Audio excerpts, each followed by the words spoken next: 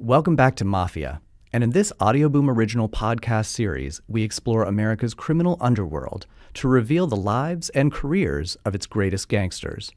Our sponsor for this episode of Mafia is Hims. Ben Siegel wasn't a make-pretend tough guy. He was an out-and-out killer. He was driven by power, money, status, and sex. Bugsy Siegel is an American mob legend. He's the guy who dreamt up Las Vegas. He put the glitz and glamour into Sin City. This is Mafia. Benjamin Bugsy Siegel grew up in Brooklyn and, by a young age, had already developed a reputation for violence and a flair for making a buck through theft and extortion. He was desperate to prove himself, but in the 1920s, opportunities for Jewish hoodlums were severely limited. Ernest Volkmann, author of Gangbangers. You had very strict divisions between the various ethnic gangs. Jews didn't even go into Italian neighborhoods. Italians didn't even go into Jewish neighborhoods, much less cooperate on crime. But in 1929, the world opened up for young Siegel when an up-and-coming Italian-American mastermind, Charles Lucky Luciano, realized that segregation of the different ethnic criminal groups was bad for business. Here was Luciano saying, we're going to cooperate. I don't care that he's Jewish. He doesn't care if I'm Italian. Guess what? See this dollar bill here? Okay, does that look Jewish or Italian to you? It's pretty neutral, right? That was his point.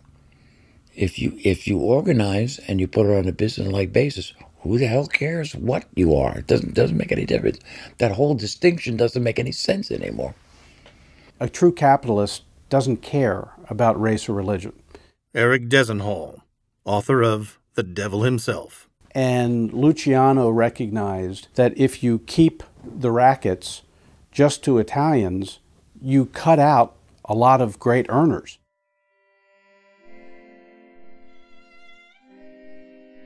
Into extreme poverty.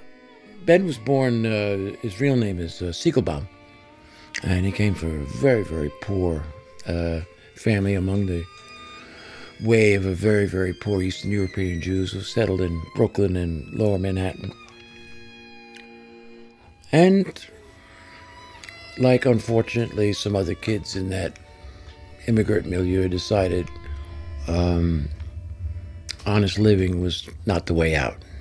Wanted more than that. So became a petty criminal. He had a very close friend, a small little guy named Mo Sedway, who later would play a very important role in Siegel's life. They emigrated over to the Lower East Side, where he met up with another little small Jewish kid named Meyerhold Sudzichowski, who later changed his name to Meyer Lansky. And for some odd reason, nobody ever quite figured out why they hit it off immediately. Although they were two different kinds of people. Ben was, even then, violent. Able just erupt in violence at any given moment. Maya was the much more thoughtful kid, even though, like Ben, he had never gotten past the 6th grade. But meanwhile, he and Ben, they decided to go into business together, and they formed an outfit they called the Bugs Meyer Mob. Siegel established his reputation as a street criminal at the age of 14. And what he did was he approached pushcart peddlers, which all the Lower East Side there were no department stores or anything. Every business was done out of pushcarts. And they went up to the pushcart owners and he said, "You need fire insurance." They said, "What?" "Fire insurance." "Get out of here. I don't need fire insurance." He said, "Okay." So that very night, after the pushcarts had been put away for the night, would you believe it? Fire broke out. And the man's pushcart broke up. Incredibly, somebody had poured kerosene over them and set them alight. But they got the message, and they then paid $1 per week per pushcart to this 14-year-old street punk named Ben Siegel. But it established him as a East Side criminal, Let's put it that way. He was not the only East Side criminal. There was plenty of other kids involved in those kinds of activities. But he was a guy who very early established that this is somebody who's a bad seed. It's that simple. Now, the bugs came from the fact that friends of Siegel began to say, he's crazy as a bedbug, which got shortened to Bugsy. Now, Bugsy was meant as an affectionate little name, like you say, Mugsy and Bugsy. Ben didn't see it that way. And for the rest of his life, you called him Bugsy to his face at your peril. He would kill you. Together, Siegel and Lansky were now making good money. No, the Bugsmeyer mob was percolating along. Prohibition helped them, because now suddenly this gang of petty thieves, which is what they were fundamentally, suddenly could start making real money by running beer runs, by hijacking trucks. They hired themselves out often as shotgun on major liquor shipments. And then Lansky, in the first of his great innovative criminal ideas, came up with a beauty. He said, these people who get into the bootleg business, they got a problem. They need trucks and cars to move this stuff. Trucks and cars are expensive. So they started a rent-a-car business. If you were into the business, you could go to Meyer and Siegel and rent a truck for a certain amount of money a day. This is thus the predecessor of Avis and Hertz and all the rest of them. Now, the virtue of that from Siegel's and Lansky's standpoint is that the overhead was quite low. Why? Because they stole all these vehicles. They would steal them and then rent them out. Beautiful. More after a word from our sponsor. Did you know that over 25% of new cases of erectile dysfunction are diagnosed in guys under 40 years old? Or that 40% of men by the age of 40 struggle to get and maintain an erection? Maybe you don't care about the statistics, but you should care about your own health and wellness. So why haven't you taken the necessary steps to address your ED? Because the whole situation is awkward and embarrassing? Because none of the snake oil pills or over-the-counter supplements you've tried in the past seem to help? Well, I'm asking you not to give up just yet. I want you to try 4hims.com. It's the one-stop shop for hair loss, skincare, and sexual wellness for men, and it's got science-based solutions to help you now. Go to 4hims.com and get connected with real doctors and medical-grade solutions to treat your ED. You'll get well-known generic equivalents to name-brand prescriptions, and you won't have to deal with long waits in a doctor's office because 4hims.com lets you talk with a doctor online. You just have to answer a few quick questions. Being your best means performing your best, and you can get started today. Try Hims for a month for just $5. We'll get you started for just $5 while supplies last. See website for details. Go to 4hims.com/MafiaED. That's FORHIMS.com/MAFIAED. 4hims.com/MafiaED. It was around this time that Bugsy's friend, Meyer Lansky, met Charles Lucky Luciano. Famously, Luciano tried to shake him down, and Meyer told him in no uncertain terms, in very colorful language, where he could get off. You think that because I'm Jewish, I'm just going to fork over money. That's not going to happen today, buddy. Meyer Lansky's defiance immediately won Luciano's respect. It was the start of a very special relationship. Lansky and Luciano became extremely close friends, and they turned out to have the most devastating criminal partnership in American history. Journalist and historian Douglas Valentine. Through that partnership and the associations that they each brought to this partnership, modern organized crime was born.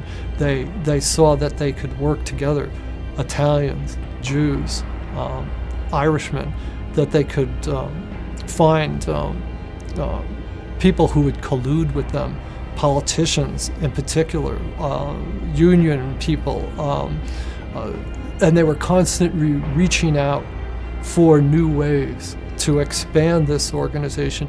With his multi-ethnic gang, Luciano blazed a bloody trail to the top of the underworld. Journalist Diana Blass. Lucky Luciano was the ultimate mob boss. He was ruthless. He knew what he wanted and he wasn't afraid to go after it. He was known as this racketeering tycoon, and he ran a huge prostitution ring. He was the ultimate pimp. He didn't care who got in his way because he'd just kill him and move on up that ladder. Lucky Luciano was powerful. Nobody messed with him because if you did, you'd end up dead. Bugsy rose through Luciano's ranks quickly, standing out from the usual criminal thugs. As Lansky rose, Ben Siegel rose. People who knew him all say the same thing. You could sit with Ben, he was charming, your conversation, you couldn't find a more funny guy to be around. Just great. Lansky Lansky was regarded as the brains, and Siegel always was regarded as the brawn. Okay? Lansky was the guy who came up with the ideas, and Sigel was the guy who would carry them out. Somebody had to be slugged, something had to be stolen, whatever. That's a little bit of an oversimplification. It wasn't quite that stark. But the important fact was Siegel had now come to the attention of someone as important as Luciano. Before Luciano could take control of the mob, he needed to remove two dangerous obstacles that stood in his way. And Bugsy Siegel was the perfect man for the job. The two big people standing in Luciano's way were the bosses Salvatore Maranzano and Joe Mazzaria. And Luciano was about to unleash Siegel to take them out. That devolved into Siegel's most important assignment to date, and the one that really put him on the map in terms of organized crime. And that was the assassination of Joe Mazzaria in 1931. Siegel was selected as one of the 4 gunmen. Well, after the murder of Mazzaria, which has elevated Siegel's status considerably, he's now regarded as Meyer Lansky's chief business partner. Lansky is always promoting him. Lansky is always going to people like Luciano and saying, I got a guy, my friend Ben Siegel, he is terrific. He's a guy you can depend on. Any mission you want. Beautiful, fantastic guy. 5 months later, Luciano set Bugsy and fellow Jewish mobsters on the final mob boss in his way, Salvatore Maranzano. Carrying that out established Ben Siegel in Luciano's eyes as someone who could be totally relied on. Having wiped out his opposition, Luciano took command. It was a criminal revolution, establishing the modern mafia in America, uniting feuding gangs into a criminal empire powerful enough to thrive and outwit the authorities for decades to come. For his role in making all this possible for Luciano, Ben Siegel was assured a privileged position. Ben Siegel was a tremendous asset to somebody like Luciano. And Luciano was a tremendous asset to somebody like Siegel. He traveled the country, coordinating takeovers of local mobs and rackets. The gangster life suited him to a T. For Ben Siegel, it was all about the display. It was all about the style. It was all about what people thought. And for the approval-hungry Siegel, what better way to impress than with a string of high-class women? Bugsy Siegel had these baby blue eyes. In fact, he was known as Baby Blue Eyes. And he was this playboy mobster. He had this rough edge around him, but he was also irresistible. He owned the room when he walked in, and that's what women loved about him. But Siegel never really had any of the great business ideas. It was usually Lansky alone who dreamt up the money-making schemes. All, that is, apart from one. And it happened in 1928. He and Lansky, who had come under the aegis of Arnold Rothstein, the famous Jewish organized crime king and the model for Meyer Wolfsheim in The Great Gatsby, he gave them a little assignment. He sent them out to Saratoga, New York, to run a little backroom gambling operation, a little illegal operation, like many they had, okay? And it was okay, it made a few dollars on it. But Lansky and Siegel realized there was something else going on in Saratoga, and that was a much fancier gambling casino. They went into this place, and they could not believe what they saw. chandeliers, men in tuxedos, women in evening gowns, and money. Tons of money. And at that moment, they both had an epiphany. They both realized that was the future. That's where the money is. Forget Prohibition. Everybody in crime understood Prohibition had a limited lifespan. It was going to end sooner or later. Got to look to the future. What's the future? In these two guys' minds, that beautiful, incredible, illegal casino they saw was the way to go. Now, the problem was, to achieve that dream was absolutely out of their reach at the moment. It would take a tremendous amount of money. It would take a tremendous amount of money for the payoffs to the police and the politicians to keep it going. But it's something they stuck in the back of their minds, and they were determined at some point, they were going to make it happen. On January 28, 1929, Siegel married his childhood sweetheart, Esther Krakauer. They would go on to have 2 daughters. Ben, because of Prohibition, like a lot of other criminals, he was coming into good money for the first time in his life. Matter of fact, he got married and bought a very nice house in a upscale suburb known as Scarsdale, just north of New York City. And for all the world, he was, looked like a very successful man. He was paid a lot of doting attention to his daughters, who he adored. So he spent a lot of time at the new house in Siegel. Became something of a suburban gangster, I guess is the way to phrase it. He commuted to work from now on. Even after he married Elsa Krakauer when she was 18 in 1929, almost immediately he took up with every woman he could find. And he never made any secret of that. He liked women, and women liked him. He was a handsome man. He was probably the best-looking racketeer in the country.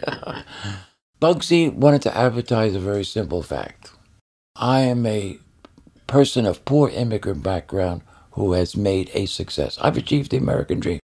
But despite his slick outward appearances, by 1937, Bugsy Siegel was a man with a price on his head. Wanted dead by rival gangs. Here was the problem. Bugsy had become a little too notorious. There was a lot of heat in New York. There were gang wars, and he was vulnerable. Chief among his enemies was an East Coast king of the Prohibition bootlegging boom, Waxy Gordon. Siegel had murdered 6 of Waxy's men, and Lansky had tried to frame Waxy. Lansky set him up on an IRS charge. Gordon found out about him. To make a long, complicated story short, he sent his chief torpedo, one Tony Fabrizio, to kill both Lansky and Siegel, which he attempted to do by lowering a bomb down a chimney in a restaurant where both men liked to eat. The bomb, however, exploded prematurely, blew up the chimney. Bricks hit Siegel in the head, and he had to go to the hospital. Why is that significant? Because while in the hospital, a person came to Tony Fabrizio's house and shot him dead in front of 2 witnesses, both of whom said, Bugsy Siegel did this. Well, that made no sense, because Bugsy was in the hospital, right? Well, not really. The cops began to sniff around. They began to get the idea that what had happened is that Bugsy had snuck out of the hospital at some point because he lost his temper, because he got so angry that somebody tried to blow him up. Lansky had recommended to Siegel, look, Ben, he'll get his at some point. Don't get crazy. Don't get crazy. If Fabrizio gets hit, they know he works for Waxy Gordon, and they're going to suspect us right off the bat. Don't do it. Siegel didn't listen. Sneaks out of the hospital, shoots the guy in front of 2 witnesses in broad daylight. Now, he escapes only because, A, the cops can't really make a case. Also because Lansky realizes, I think it's a good idea if we figure for something for Ben to do that's not going to get him in so much trouble. New York was getting too hot, and the best thing to do was get out of town. after the break. Hey, Mafia fans. If you love this podcast, I'm pretty sure you also enjoy all kinds of other mysteries as well. So let me tell you about a new podcast that I love called Unexplained Mysteries. Every week, the hosts explore the greatest mysteries of past and present, from the building of Stonehenge to the subject of the Mona Lisa. There may not be a simple answer or explanation, but that doesn't mean there's no explanation at all. Each episode takes you on a journey with captivating storytelling. With the help from a team of researchers, the hosts of Unexplained Mysteries dig deep into the bizarre, the strange, or even the everyday events you'd never think to question. You can check out episodes on Mona Lisa and Stonehenge now. Subscribe to hear upcoming episodes on dragons, crop circles, and more every Thursday. Visit Apple Podcasts, TuneIn, Spotify, Google Play, or wherever you listen to podcasts and search for Unexplained Mysteries. That's UNEXPLAINEDMYSTERIES. Or visit parcast.com/unexplained to start listening now. That's Parcast, PARCAST.com/unexplained to listen now. Luciano wanted to put distance between Bugsy and his rival East Coast mobsters, so he sent him 3,000 miles west to California. So Bugsy came from a poor Jewish family in New York, and he always dreamed of having more. So when he went to California, it was like his dreams are coming true. All these lavish parties, people throwing money around, everyone was pretty much living in La La Land, and Bugsy was happy to join him. But Luciano wasn't just trying to protect Bugsy. Luciano and the New York Mafia have the idea of let's expand operations in California. There's a mafia in California, but it's contemptuously called the Mickey Mouse Mafia by the New York guys, because it is. It's run by an idiot named Jack Dragna. It's totally weak. And let's go out there and let's expand gambling operations. Why? There's a river of money out there to be tapped. His new mission was to muscle in on the West Coast rackets. Bugsy had a very simple assignment in California. Expand operations, particularly into gambling. First item on the agenda, the wire service. What was the wire service? A guy named Jim Reagan had set up a brilliant idea, and the brilliant idea, first simply, was this. All the bookies needed were the results from races all over the country. They can't wait. People got to know whether they get paid off or not. So he set up this service in which involved, since telephones are barred at racetracks, guys with binoculars outside the racetracks would watch the tote board. They would telephone the odds, who was participating in the race, and then when the race was over, they would immediately telephone the results. Very profitable. If you were a bookie, you had to subscribe to it. How much it cost you? Anywhere from $5,000 to $25,000 a month. Former Beverly Hills detective Les Zeller. He was sent out to California, Los Angeles, initially, to get into the wire service for horse racing. And at the time, Jack Dragna was the head of the wire service, so he had to kind of butt in to that business. The gambling activities in California, which is really what everybody was after, particularly Los Angeles, was nominally under Dragna's control. But Dragna was weak, and everybody knew it. And so when Chicago and New York made it clear that he, Dragna, was now no longer in charge, but would be regarded as a helpful assistant now, he got the message. And he understood, and happily welcomed Ben. Oh, Ben, how are you? Very wonderful, blah, blah, blah, blah, blah. Meanwhile, I'd like to kill this guy. But there's nothing much you could do about it. Bugsy's murderous reputation had preceded him. That was enough to make Dragna hand over control of his operation. And with the wire service, he didn't care that he was stepping on toes of Jack Dragna. He just did what he wanted to do.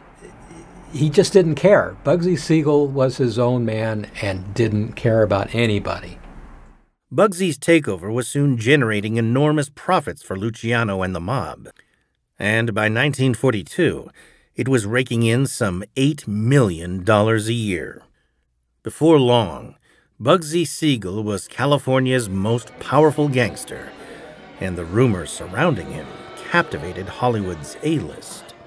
Bugsy Siegel, when he got to Hollywood, He already knew George Raft, and George Raft took him into the studios, and he went to these Hollywood parties, and he met various bigwigs in Hollywood, and he was part of the Hollywood scene.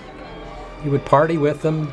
Ben, who had moved his wife into a fancy mansion in the Holmby Hills and was the entertainment darling of Hollywood. He held parties, and Cary Grant and all the rest of them would show up for pool parties, and Jean Harlow was the godmother for his children. Imagine Bugsy walking into these Hollywood parties, the ultimate VIP. Everybody wanted to talk to him because he was so mysterious, and he just had this charisma about him. Bugsy Siegel was a very dapper mafia guy, and Hollywood women loved him. And because of that, he went to a lot of parties and met a lot of beautiful women. He knew a lot of Hollywood people. He was at the top of his game when he came to Los Angeles. Hollywood actually thought they saw in Bugsy Siegel a star. They thought that Bugsy Siegel was, he was a mafia. He was everything that Hollywood tried to envision when they did their movies. Bugsy Siegel was a hitman, a mafia guy. They loved it. They loved him. And the rugged gangster with baby blue eyes was an instant hit with Hollywood's leading ladies. Bugsy was confident, he was powerful. I think a lot of women love bad boys. So here's Bugsy, the Hollywood gangster, with that really bad boy image. So women flocked to him for that because he got whatever he wanted. And there's something sexy about that. He probably bought them great gifts. He had a ton of money to spend. He was very powerful. He could introduce them to celebrities. It was like being with the most famous person in Hollywood. They know that sticking with Bugsy, that you'll be treated like a queen. They didn't actually know that he was carrying out murders on the side, but they loved the fact that he said what he wanted to say and nobody messed with him. He was driven by power, money, status, and sex. Bugsy attracted many women, but he soon met one who would stop him in his tracks. So one day he meets this woman, Virginia Hill, who's basically Bugsy, but in female form. You don't mess with Virginia Hill. She actually comes from a mob background as well. And she really was his perfect pairing. Where to begin with Virginia? The ultimate mob moll. Her real name was Uni. She had started out, she came from Alabama, one of 10 children, decided to escape miserable poverty. Went to Chicago, 1933, exposition there. Became friendly with a guy named Joe Epstein, who was Al Capone's chief bookie. Fabulously wealthy guy. He fixated on her. Started to give her a lot of money. Gave her a lot of money for years. Just for reasons nobody quite understood, just gave her money. She in turn became a courier, very trusted courier for the mob, moved money around, some say moved drugs. Became a favorite of the Chicago mob guys, with whom, most of whom she slept at one point or another. An absolute wild character, a total volcano, because she could be trusted to move money. When you are trusted with the mob's money, that is the ultimate trust. And the kind of woman who made her, became a legend in the Chicago Mafia. She was a trusted moll. She was the moll who they could give money to be put away someplace, to be hidden, to be transferred, to whatever she had to do. And they knew to the penny she would do it. She would never take any money for herself. She would never steal. She loved that world. The excitement, the danger, all of that stuff. She was one of these people who believed life is short and enjoy it while you can. Virginia Hill was one of the few women to ever find success in this male-dominated mob world. She's from the country, but she always wanted power and money, and she was smart, so she knew how to get it. 1939, she moves out to Los Angeles, has dreams of becoming an actress, ha ha ha, and actually gets a screen test, which is reputedly the worst ever. That doesn't work out. But she's bouncing around. She knows every mobster. She knows every bad guy. And she's kind of a legend. She's a wild party girl. And she was beautiful. I mean, that's a very important part to this because she ended up using her looks to her advantage and rising within this male mob world. There's this famous story where at a Christmas party, sitting around the dinner table, she gave all the mobsters sexual favors to kind of, get on their good side. But she played them like fools. And then one night she meets Ben Siegel. And it's instant chemistry. Why? No one quite knows. Some say it was like two volcanoes meeting. Others say they deserved each other. Others say they were made for each other. Others say, well, it's a combination of all. When Bugsy and Virginia Hill met, sparks flew. Bugsy was so intrigued by Virginia. Here is somebody who's confident, powerful, and rich, and very different than the Hollywood girls he was used to getting his way with. But at the same time, it drove him nuts because Virginia had men on the side, she did what she wanted, and she really didn't care about Bugsy that much. But there was no denying the passion between them, and that's what kept Bugsy always coming back to Virginia. So you could kind of see why Bugsy was so fascinated by her, because she was mysterious, and she knew his world, she knew his dirty secrets, and she knew how to get under his skin. In the midst of all that, his wife is further humiliated, where he takes up publicly now with Virginia. He loses his head. It's the only way to describe it. People who watched them in action said that that's not an affair, it's a forest fire. It was, by turns, violent and passionate. When they were together at the Flamingo while it was being built, the staff got used to just waiting outside a room while they had an argument. And as it got more and more agitated, they would hear the sounds of breaking glass. Virginia was a thrower. She would pick up anything in the midst of an argument and throw it. Sometimes it bends, sometimes not. And they would wait patiently because when the argument was over, they would then make passionate love. And then after that, the staff would come in and clean up the mess. But this was the kind of relationship they had. And it was not the kind of ordinary man-woman relationship that people were used to. It was something that went beyond that, some kind of crazy, psychotic thing. People would watch in amazement. He would take her to a jewelry store in Beverly Hills and buy $19,000 worth of jewelry in a day. This is in 1939. He rented out a luxurious Beverly Hills mansion for her. Bought her a house in Miami, entertained her, whatever it was. She in turn had money coming in, apparently from Chicago. She was swimming in money. While Bugsy mixed with the stars and lived the high life, back in New York, Special Prosecutor Thomas Dewey launched a crusade against organized crime. His first high-profile hit was Bugsy's gangland boss, Lucky Luciano. Luciano was sent down on a 30 to 50-year prison sentence for being the head of a vast prostitution ring. Then the big question was, after Luciano, who's next? Well, one big possibility was a flashy personality like Bugsy Siegel. As Dewey turned up the heat on the mobsters, a few threatened to turn informant.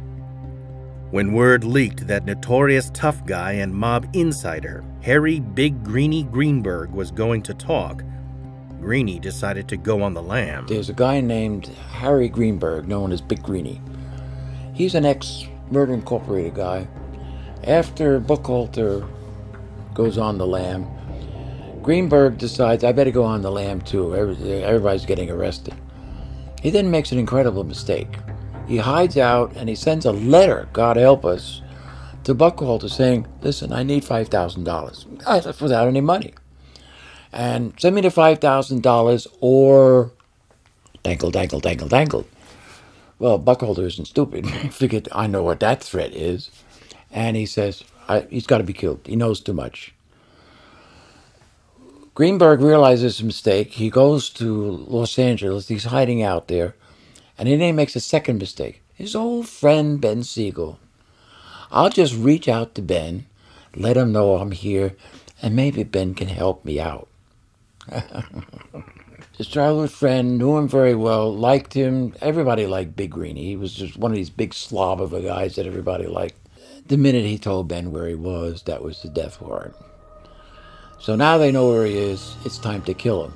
Now, Ben is not to be involved in this because, again, he's got all these other operations. They don't want him committing a murder. They don't need that. They got people to do the murder. For reasons only known to Ben Siegel, he insists on being in on the hit team. There's two other people. Poor Big Greenie is dutifully executed. On November 22nd, 1939, Siegel and 3 others killed Greenberg outside his apartment. But Greenie wasn't the only mobster being encouraged to turn snitch, and Bugsy had taken a huge risk. Well, why Ben decided to participate, again, it's best known to himself, who knows. But it was an incredibly stupid move. Why? One of the hit team, he decides to flip. And he says, yeah, Ben was there. He was one of the participants. Now Ben's in big trouble. That's not bad enough. Now Ben makes it worse. He gets arrested. Based on the informant's testimony, Dewey busted Bugsy with a high-profile murder rap. Chicago got nervous. A lot of people in New York got nervous. That kind of publicity is not what they were looking for. Bugsy was jailed awaiting trial, but Lucky Luciano's mafia was now so powerful that it could reach right into the heart of the U.S. prison system. He's put in jail, and he decides he wants to have a comfortable existence. First thing he does, he demands and gets the Los Angeles District Attorney to return $30,000 campaign contribution. Then he gets a setup where he has catered meals inside his prison cell. He is allowed out for dental visits. Apparently he must have had 300 cavities because he's got a lot of dental visits. And he's allowed to have women visit him in his cell. After the prosecution's star witness mysteriously fell from a hotel window, Bugsy Siegel was easily acquitted. But even though he was once again a free man, he couldn't escape Hollywood gossip. Up until this point, all of his rich friends thought that he was just this fun character at a party. And then all of a sudden, this news comes out that he possibly murdered somebody, and it opened their eyes. They're like, oh my God, like, you're actually the gangster. We thought you were just pretending to be. So at this point, his life was ruined in Hollywood. All of a sudden, the invites dried up. Hollywood turned their back on him because they didn't actually realize they were dealing with a murderer. One of the first things that happens when he gets arrested is the Hillcrest Country Club, which is the country club for Jews in Hollywood, where he's played golf with Milton Berle and Groucho Marx and the rest of them, says, you will resign. We don't want you as a member anymore. Oh my God. He went crazy when he heard that. But it was a signal his days were over, because now he was not the roguish guy in the beautiful suits, who talked about being a Hollywood actor himself someday and hung around with his friend George Raft and all of that stuff. Now he's a pariah. He's a murderer. It's a very different thing. There's a difference between carrying the whiff of gangland and being pinned for a very specific murder. I think Bugsy just couldn't handle that. He's used to being the life of the party. He's used to being everyone's friends, the funny guy, the charismatic guy in the room, the one who got all the ladies. And all of a sudden, that stopped, and he couldn't handle it.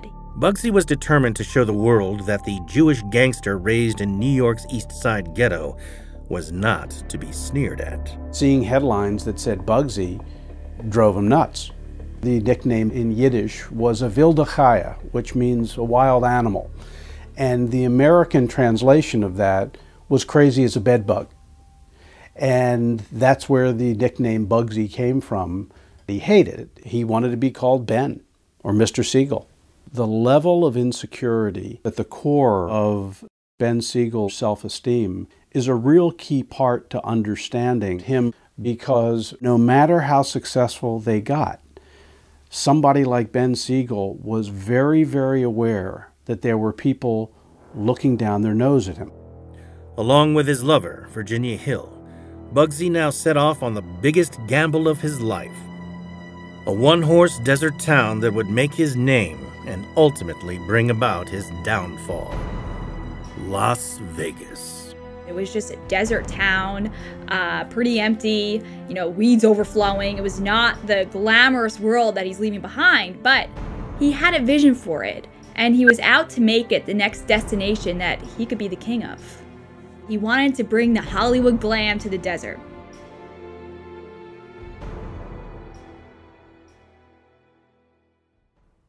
In the next episode.